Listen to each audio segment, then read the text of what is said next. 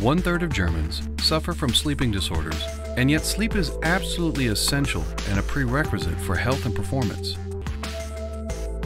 The guiding symptom of sleeping disorders is the lack of recuperation during sleep.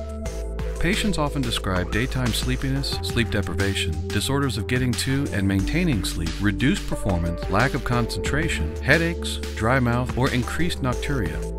Your bed partner complains of snoring or describes sleep apneas.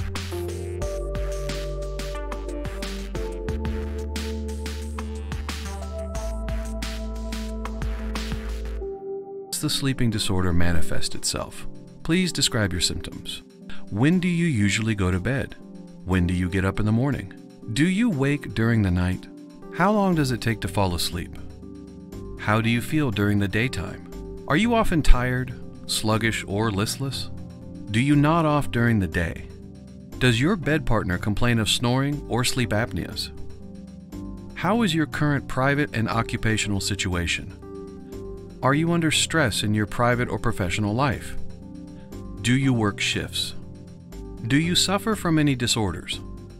Do you take medication for high blood pressure, depression, or asthma? Do you smoke? Do you drink coffee or alcohol? Please ventilate the room well beforehand in order to have good room temperature.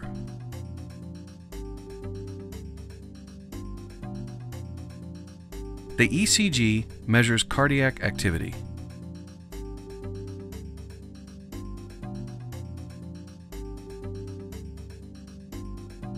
The thorax and abdomen belts analyze abdominal and thoracic movements for the classification of sleep apneas.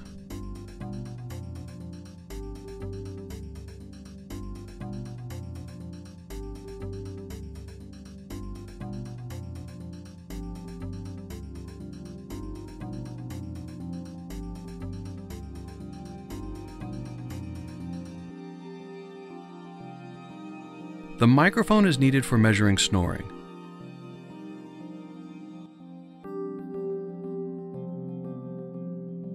The EMG records chin activities, and the EOG records eye movement during the night.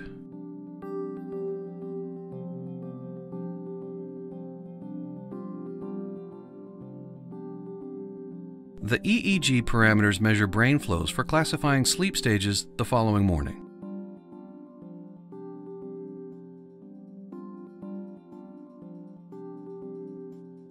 The nasal cannulas measure the airflow for recording sleep apneas.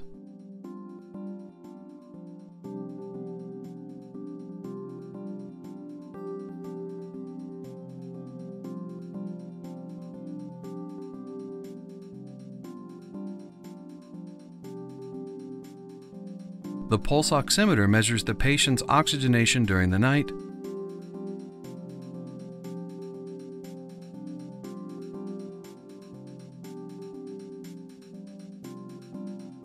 The leg measurements record muscular activity and leg movements during the night.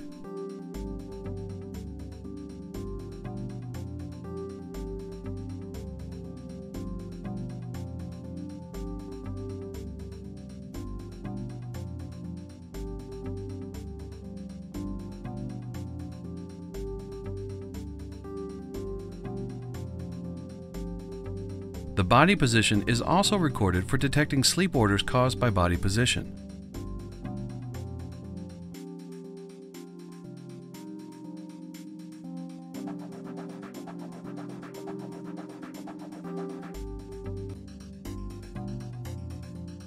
Afterwards, in the doctor-patient consultation, it will be discussed which form of sleeping disorders the patient suffers from and how best it can be treated. One therapeutic option is continuous positive airway pressure, called CPAP therapy, which is the gold standard in treating sleep apneas. It's a small machine which, with the aid of a tube connected to a mask, blows air continuously into the respiratory passages. This positive air pressure splints the airway and keeps it open so that unobstructed breathing becomes possible and sleep apneas and snoring are reduced or prevented. The mask will be placed in position so that it fits well and is comfortable. This enables air to be continuously blown up to the required therapeutic pressure, which is determined and supervised during the polysomnography in the sleep lab. This therapy improves breathing and oxygen